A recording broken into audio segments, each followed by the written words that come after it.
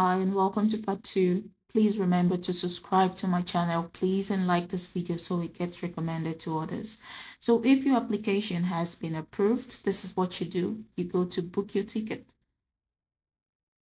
Well, if in your case you find there's the sorry there are no available flights, this is what you should do next.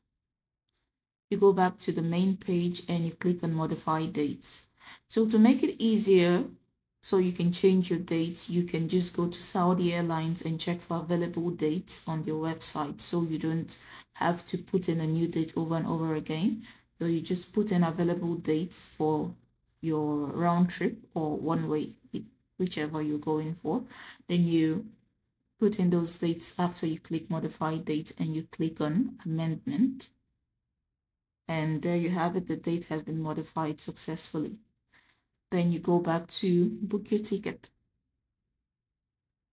And now, as you can see, there are available flights. Although that's on the green highlighted parts, they're showing there are no flights, but I'll click on one and you'll see, voila, there are flights available. So you just go ahead and click on the one you want to book. You can view details about the flight by clicking on details on this trip.